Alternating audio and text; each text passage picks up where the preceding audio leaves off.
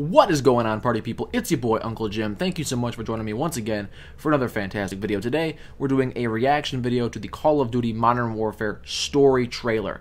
I'm a huge Call of Duty fan. I've said it time and time again that I've always played the games since I was very young, probably too young to be playing Call of Duty, and I've always been a big fan. So I'm looking forward to getting back to campaign mode, getting back to Captain Price, and getting back to some real, gritty gameplay, something that we haven't had, in my opinion, in quite some time. So without further ado, let's go ahead and do my reaction. So I'm going to kind of let the video play in the background as I go over my thoughts on the trailer that I just watched. I watched it for the first time just now, and I'm pretty excited about a lot of the things that I saw. The cinematics look amazing. There's no denying that. I doubt they'll look that great in the finished game. The cinematics always look so good. The gameplay always looks so good. And the game comes out and it's like not as great. It's not as perfect. It'll still be good, don't get me wrong, but it won't be the polished, perfect gameplay that we saw in the trailer.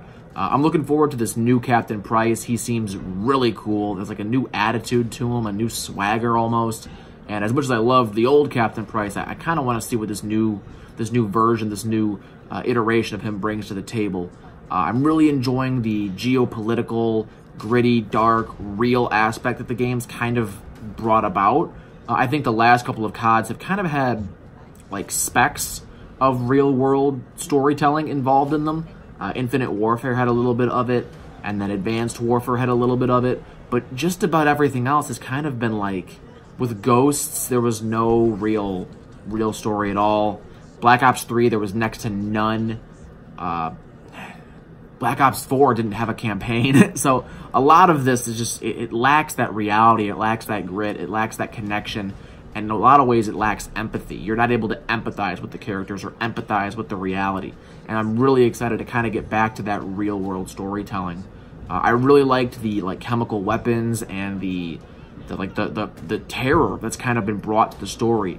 I loved seeing it in Modern Warfare 3 where it's just very shocking and graphic, and you know, sometimes you need that in a video game where the audience just goes, like, has that moment of, wow, that was intense, because otherwise there's no risk, there's no stakes involved, and that kind of eliminates anything important in the game. So I'm happy to see that come back too.